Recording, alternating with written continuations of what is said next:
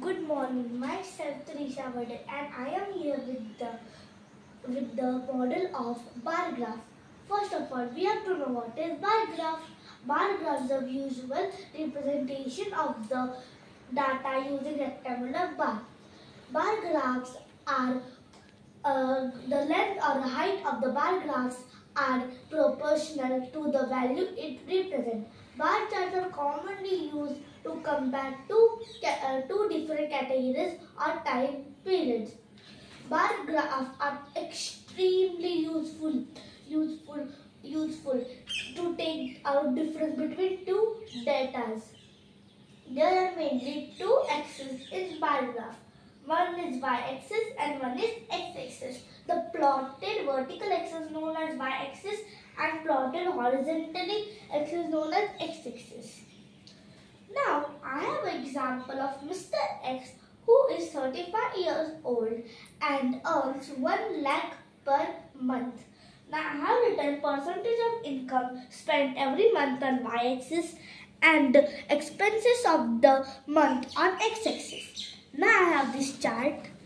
And I will represent this chart on this bar graph.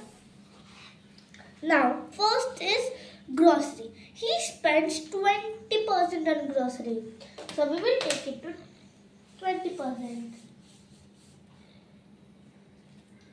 Then he spends 30% on EMI. We will take it to 30. He spends 10% on child education.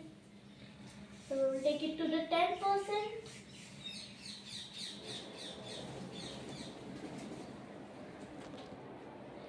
He saves 20% each month. So we will take it to 20%. Then he spends 10% on utility.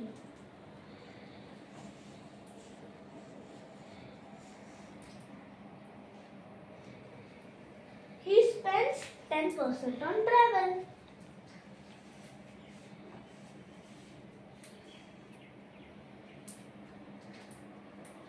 I have represented this data on this bar graph.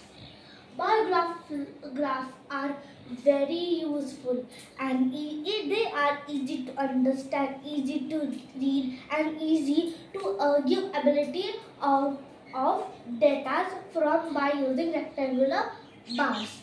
We can represent more examples like this on this bar graph. For example, gases in atmosphere, then a population of the country, different countries, then the favorite colors of the student and many other. Thank you.